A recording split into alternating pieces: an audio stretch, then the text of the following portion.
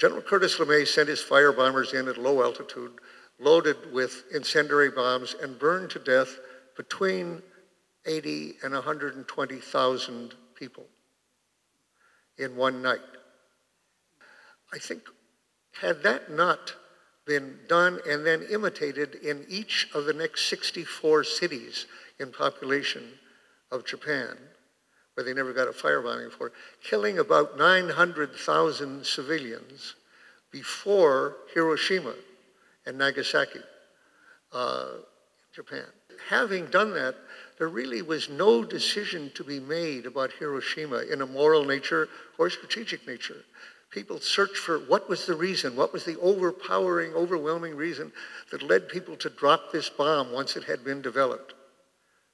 And the answer was there was no decision to be made and none was raised. No issue was raised. We did with one bomb what we'd been trying to do, sometimes successfully, every night for 5 months.